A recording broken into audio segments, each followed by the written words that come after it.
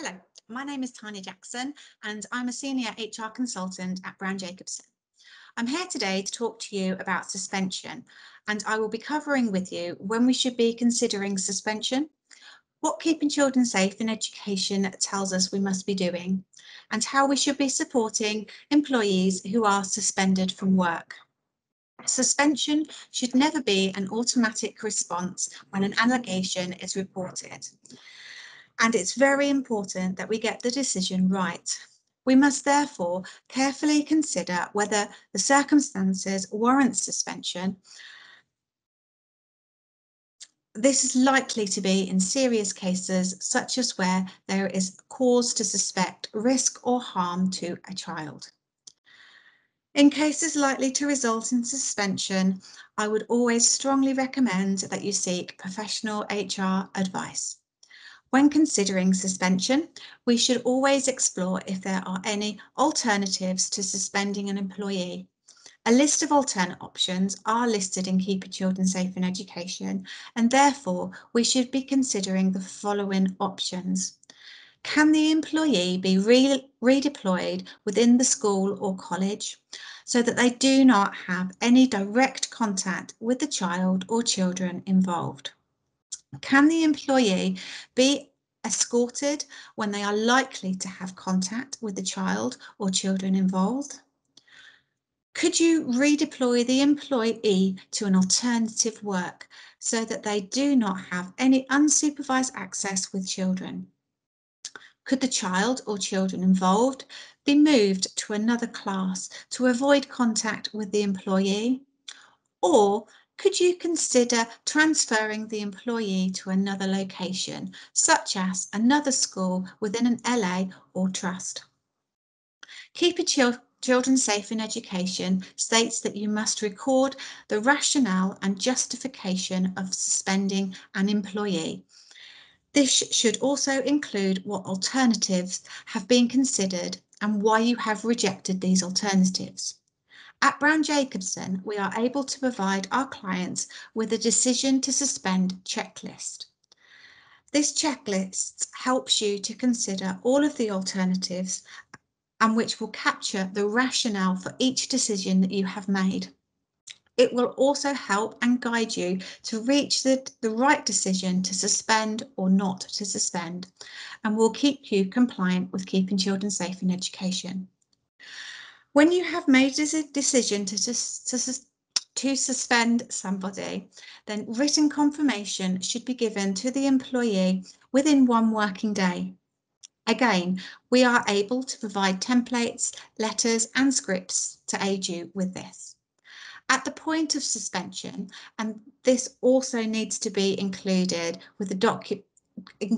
and documented in the letter, you need to inform the employee of who their named support person will be. You need to think carefully about who this person is and ensure that they are not connected to the allegation in any way to ensure there is no conflict. The person will also need to be somebody that the employee is comfortable and familiar with. You will also need to list any other support that you have available or can offer, such as your EAP details or any counselling services available. What we must not forget is that we have a duty of care to our employees, and that includes any member of staff who are under suspension. We must be mindful that when an allegation is being investigated, it is likely to be very stressful for the employee and their family. It is therefore essential that we offer continued welfare support to the employee throughout the period of suspension. Keeping Children Safe in Education states that you should try to manage and minimise the stress caused by the allegation, that we must keep the employee informed, explaining what the likely courses of action will be. For example, if the LADO or the police become involved. This means that we need to appoint an appropriate person, named person or representative to do this.